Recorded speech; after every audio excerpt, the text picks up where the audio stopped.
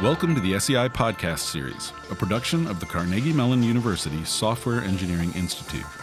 The SEI is a federally funded research and development center sponsored by the U.S. Department of Defense.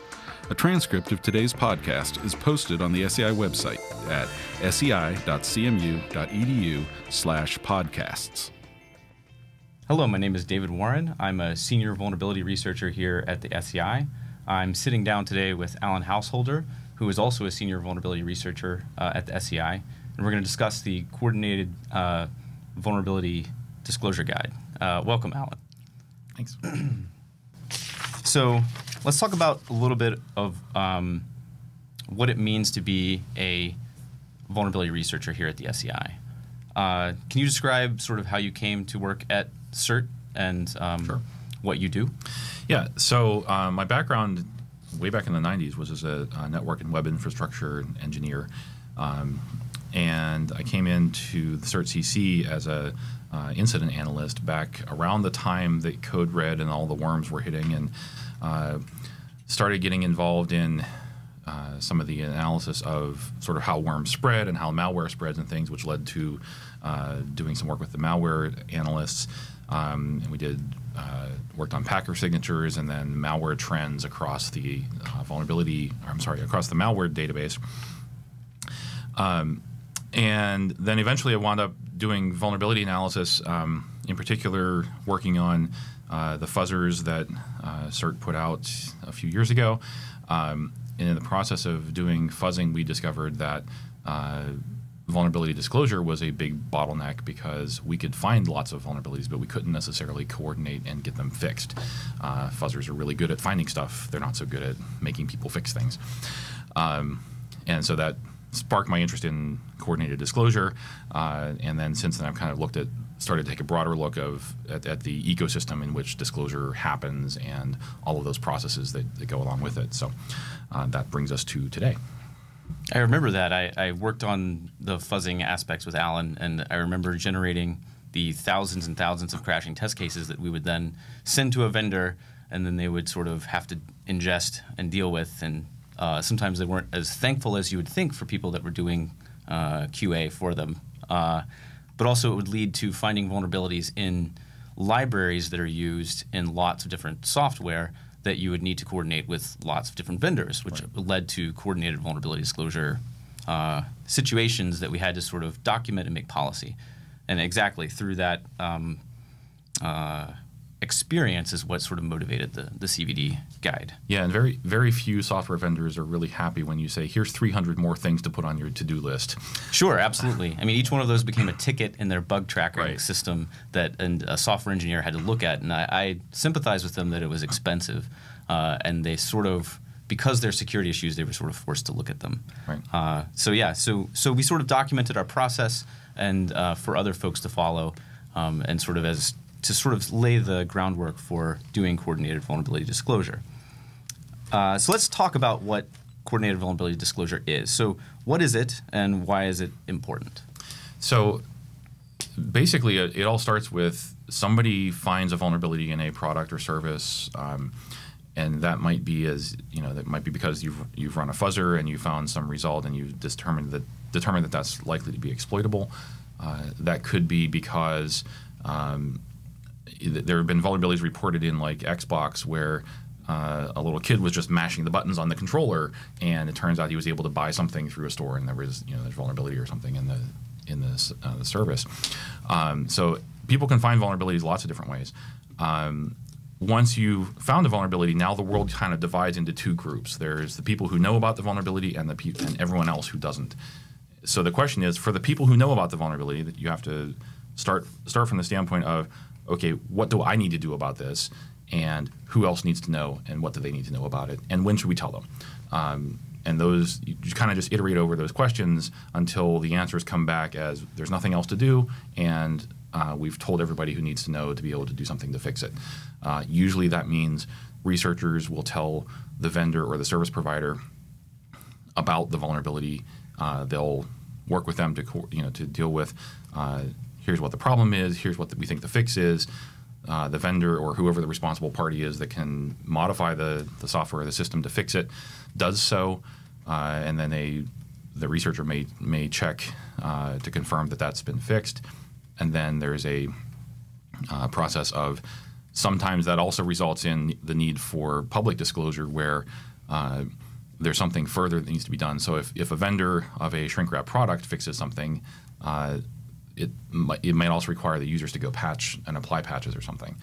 It doesn't always result in public disclosure because sometimes it's a service, and if you report something to a service provider and they can just fix it and deploy that fix across all their systems, there's really no user interaction there. So you may or may not need to provoke the end users to do something, and in that case maybe public disclosure isn't the right thing. But the coordination piece and then the disclosure piece, disclosure happens in stages to different people and different parties at a time.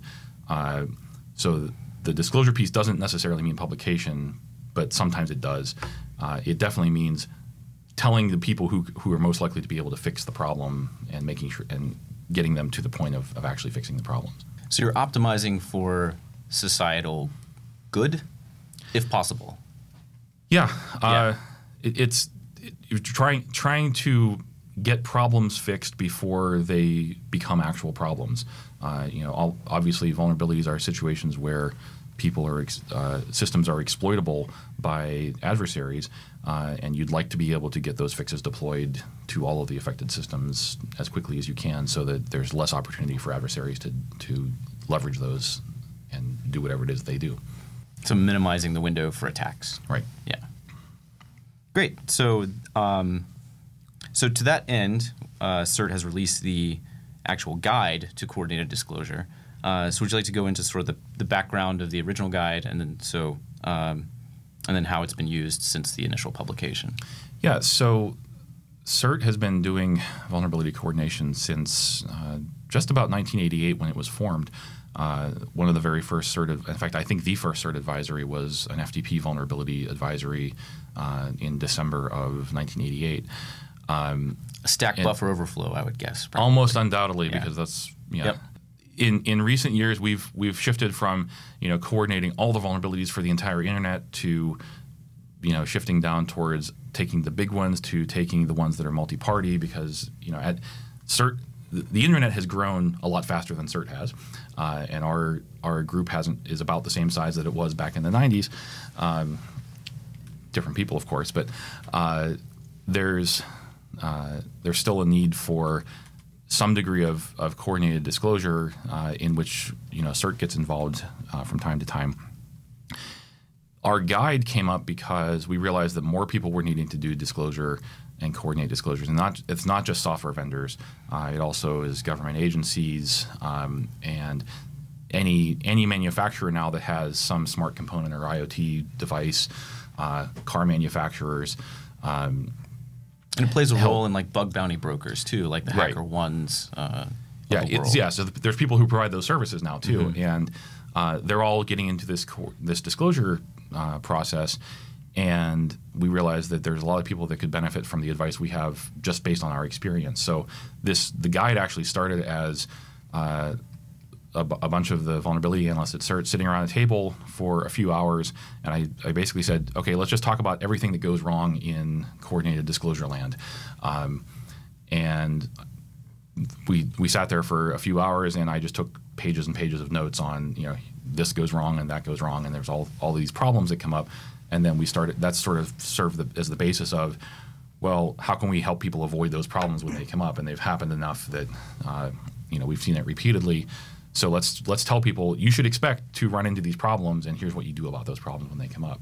And I think you've had some experience with some safety-related product vendors who've kind of gone through this process of coming up to speed on things. You want to right? Yeah. So I mean, doing vulnerability research, you find vulnerabilities and you report them to the vendor, and sometimes it goes very smoothly, but sometimes it also can go a bit poorly, and generally that stems from mismatched expectations about the process, right? So as a researcher, you come with the expectation that a particular vulnerability may be assigned a CVE and disclosed eventually after being patched, of course, but the vendor may come with different expectations or a misunderstanding of sort of the standard operating procedures for doing coordinated vulnerability disclosure.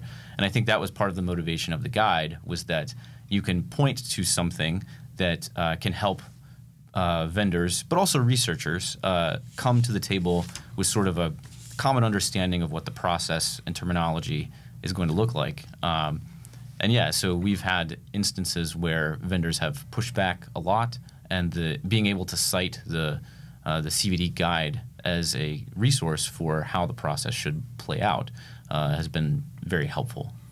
Yeah, we've also seen it play out in some strange ways, or unexpected ways, I guess, and not necessarily strange.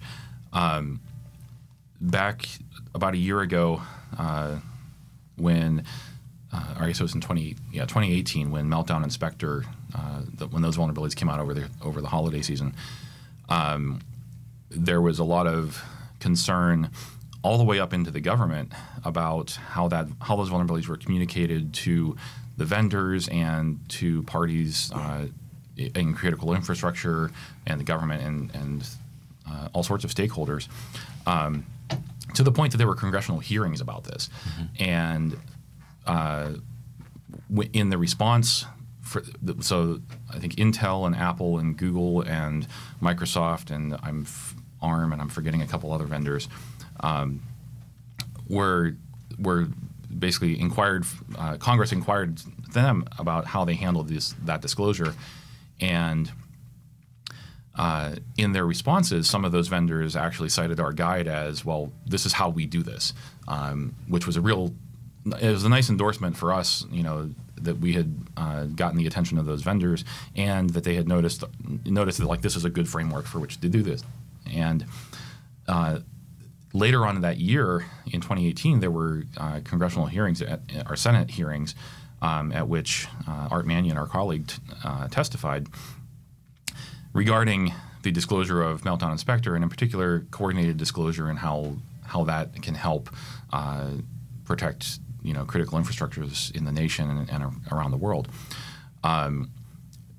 And as a result of that, we actually got feedback from the House and Senate, the joint House and Senate committees that had sent out those inquiries and also held the hearings, providing us with feedback on our guide. So there's actually in the latest version of the guide, there's a section in there that's prompted by congressional staffers and Senate staffers, providing us that feedback from their committees. It's wasn't quite the audience we thought we were going for with this guide, but it was neat to be able to interact at that level of government, where they're telling us we want this guide to say this, and we had some back and forth, and we made some updates based on that feedback. And that's an important point, is that the guide is a living document, and so we're incorporating feedback from others into it as we receive it, and sort of are tweaking it for different processes. And so we've made, let's see, it's a wiki now is the best place for people to find it? Right. So the original version of the guide we put out in 2017 was a PDF file, just a giant report. I think it came in over 120 pages. And as a lot of folks noticed, 120 pages is a lot to get through. Yeah, it's a lot to digest. And so we heard that, but we also realized that the reason it was 120 pages was because we had a hard time saying it in fewer words, because there's a lot to. There are a lot of corner cases in this process, and again because it originated as a enumerate everything that goes wrong and then try to provide advice to how to fix that. We had a hard time collapsing it down, but what we did was we turned it into a wiki that we can now edit and revise as needed. So that was the first major improvement, was just getting the content out of the static PDF file and into a wiki that we can dynamically edit. It also pares down sort of the size shock or length shock of what you're looking at, right? So you're not looking at a 120-page document anymore. You're looking at one specific wiki page, which details one aspect of it. Right. And the executive summary is a page in the wiki, yes, I believe. So in fact, you can go print out the executive summary just by itself and start with that. Yep. It also now links into all of the other sections, so it's you can hop to directly the parts that you need. Yeah, so that's a great starting point for vendors and researchers if they just want to figure out the gist of it and then drill down into the sections that they may be having problems with, which includes a troubleshooting guide too, I believe. Right. There's one of the things we noticed was we follow a bunch of security researchers on Twitter, and occasionally they will comment about, I reported this vulnerability to this vendor and they're having some problem with the coordination or problems with getting the vendor to pay attention to them or whatever the issues are. And so just from watching that, we realized, there's a lot of edge cases that we actually didn't capture because we captured all of the problems that occur from a coordinator's perspective, but we didn't really have the researcher's perspective quite as fleshed out because we're not really playing in the researcher to vendor space directly so much. We're more in the coordinator space. But from observing that, we realized, there's more things we could put in here. So, and I just want to interject here. Sure. Generally, when we do interact as the researcher, when we discover something and we're talking to a vendor, we have the benefit of being at CERT to back us up when we're talking to vendors, which is a good token to have. And a lot of researchers don't have that. They're just a lonely researcher that doesn't have an organization sort of backing them, which makes it more difficult for them in some instances. Right. And I think we even mentioned in the guide in the troubleshooting section, like if you can't contact the vendor or the vendor dismisses the vulnerability and says that it's not a vulnerability and that they're not going to do anything or address it, that sometimes public disclosure, even without the vendor's necessarily coordination, if you've done a good faith effort to sort of tell them about the vulnerability, that's one out from the guide, which is a bit more of like unilateral vulnerability disclosure than coordinated, but it's one aspect of the troubleshooting of all of this that sort of, when you're optimizing for societal good, sometimes that is the answer. Right. So the troubleshooting table, or the troubleshooting guide in particular, is just a small section within the overall guide. But to me, I think it's probably the highest impact change that we've made to the guide since its original publication. And the idea from that really came from, if you buy an appliance like a washing machine or something, and you look in the manual, in the back there's usually a table that says, if you have this problem, then do this. So if the washer's beeping and there's a certain code on the display, it means that the load's unbalanced, and a different code means that the belt needs to be replaced or whatever. There's a lot of different troubleshooting steps, but it's really problem oriented, where you have this problem. Here's the situation. Here's how to recognize whether that's really the problem you have, and then what should you do about it. So we built this table that starts off with a brief description of the problem. It also explains or includes which roles within the coordinated disclosure are likely to experience this problem, whether that's the researcher, the reporter, the vendor, or a coordinator, and sometimes it's multiple of those that might be affected. And also, which phase of the coordinated disclosure does that tend to occur in, whether it's from discovery through initial validation and triage of the report, all the way through getting the patches produced to deploying them or communicating the need for that deployment. So there's a long list of issues we've seen, some of which are things that we thought of after we published the guide originally. Some of them are clarifications of things that we said in the guide, and based on observing people's reaction to the guide, we were able to say, we didn't quite say that. People are interpreting it slightly differently than what we intended, so here's a clarified interpretation of it. And sometimes it was just based on those, the Twitter threads where someone was complaining about something, and we're like, yeah, we have something to say about that, so we just added those in as well. Right. So how do people provide feedback? Did they tweet at you? So now that it's a wiki, we also have links on every page. In the sidebar, there's a link that says "Suggest a change." That leads to a GitHub project. The project itself doesn't have any content in it. The content's all in the wiki, but you can submit issues directly in that, and we can have conversations in public about here's what we think the guide should say, and we can go back and forth on those issues. And so that wiki, we'll have links to it in the transcript of the podcast, but that wiki is vols.cert.org? Yes. So vols.cert.org is the general wiki. The CVD guide is a section of that wiki. So if you go to the vols.cert.org homepage, there's a CERT guide to coordinated disclosure link from that page, which will take you into the guide. from there. There's some other advice like how to report vols to CERT and some specific things for us interacting with researchers and vendors as well. Mm-hmm.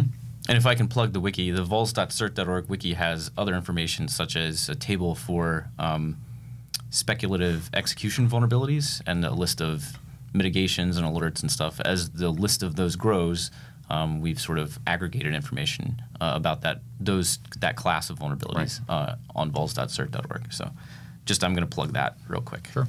So a couple other changes we made to the guide after we got it into the wiki as well I wanted to mention. The new version also has information on how to find vendor contacts. We've had a lot of folks reported, that they don't, if the vendor doesn't already have information posted, which we recommend that vendors do, how do you find vendor contacts? And we've done everything from looking them up, Googling for security at or other email addresses, looking for the security.txt file, which is based on an RFC recommendation. But we've also done things like find the corporate officers in LexisNexis and then figure out who's likely to be a technical officer of the company, and then send them registered mail. Mm-hmm. Because sometimes that's how you have to get the message through because you can't find a good point of contact. And it depends on how much effort you're willing to put into it. And one of the things that's also in this troubleshooting guide is no researcher is obligated to do any of this. Like if all you want to do is just get it fixed, send it the best way you know how, make a good effort, and then you can walk away from it. You can publish it yourself if hopefully you've notified the vendor or made a good faith attempt to notify the vendor. You can contact us and maybe we can help you find a contact. There's other organizations and groups around the world that do coordinated disclosure as well.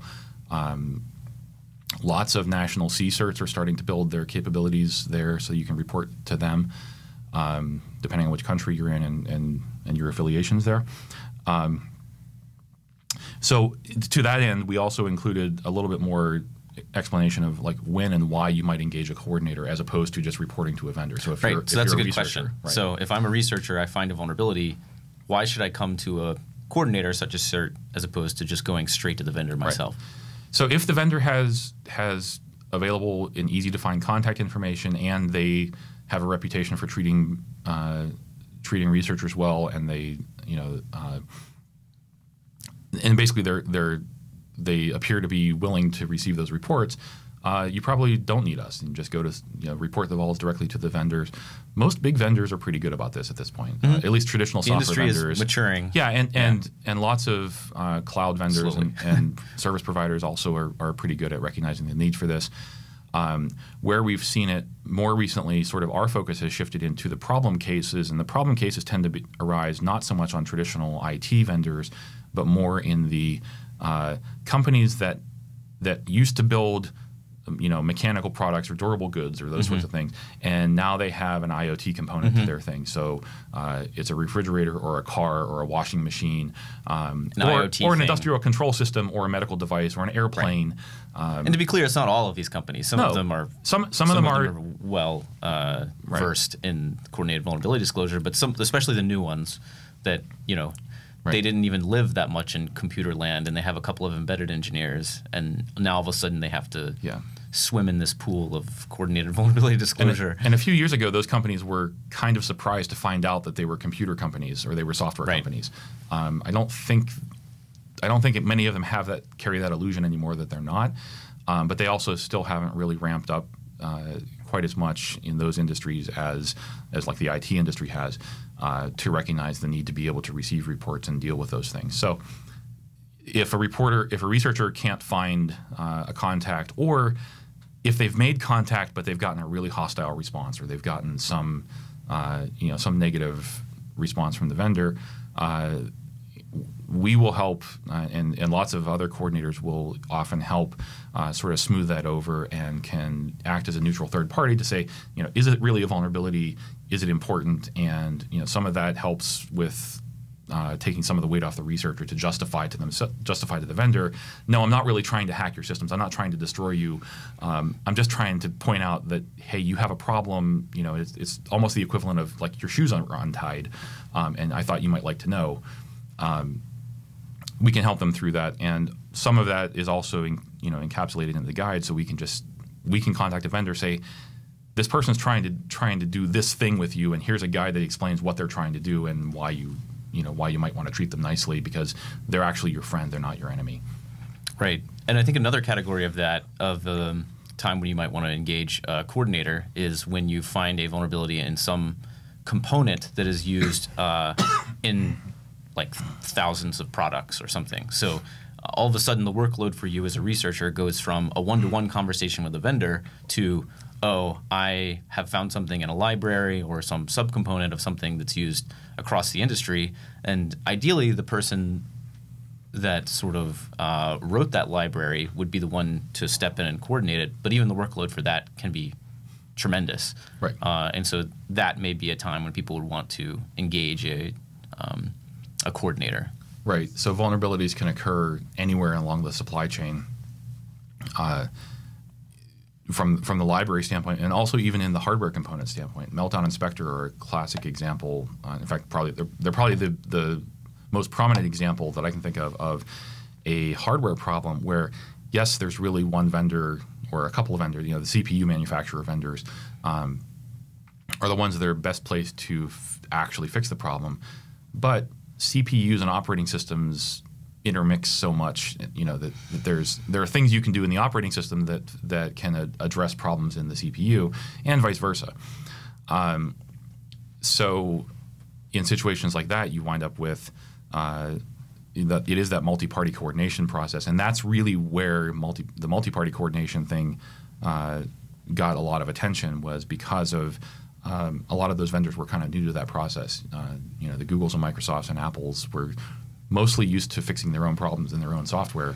But when it comes to, oh, I know about a problem and it affects me, but it also affects you, and we both need to do something in order to fix it. And there's also 20 other people or 20 other vendors out there that also need to do something. Right. Or the least cost avoider fix could be right in an OS manufacturer as opposed to a hardware manufacturer. Right. And then some of those changes also affect downstream now. So, if you change something that happens in the OS as a result of the hardware problem, you change something in the OS, and now an API changes that your downstream application vendors were using, you have to coordinate with them too. And that, so that supply chain process, or supply chain as a way of thinking about where the coordination goes, becomes really important. And supply chains are not easily mapped, and that gets into a lot of complexity in terms of just how software is made. Right. Yeah. These cases can get incredibly complex. Right. Yeah. And we've seen a couple recently, such as the speculative execution set of vulnerabilities. Yeah, and that's not new. We had a situation. Oh, the Kaminsky vol in 2009. 2008, 2009. There was a DNS vol. There was an SNMP vulnerability back in 2001 or 2002. And at that time, that was like the largest vulnerability we'd ever coordinated in terms of effort. I think we had 8 or 10,000 email messages back and forth between us and all of the vendors. And that was one of those things where every network vendor, every operating system vendor, anybody who made anything that talked TCP/IP probably had an SNMP client that they needed to fix. So the protocol or spec vulnerabilities are always tricky. Yeah, the deeper it is embedded in the system, the harder it is to get it fixed, because there's a lot more coordination because lots of people have to do something.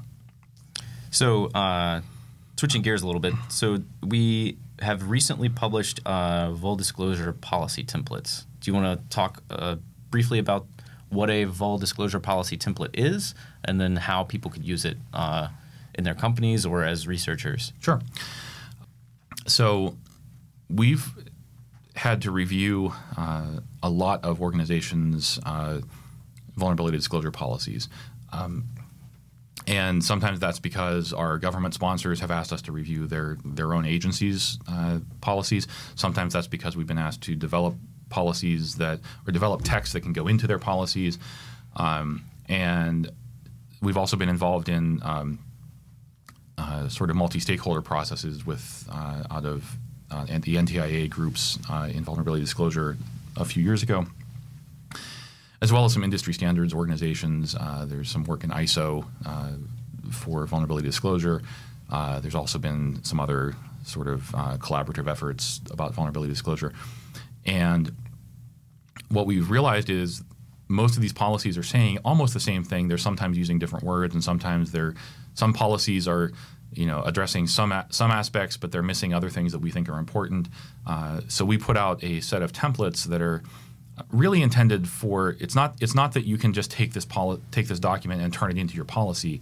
It's that this is a document that has a list of statements that you might want to include. You should evaluate them individually and pick the ones you want, pick the ones that make sense for you.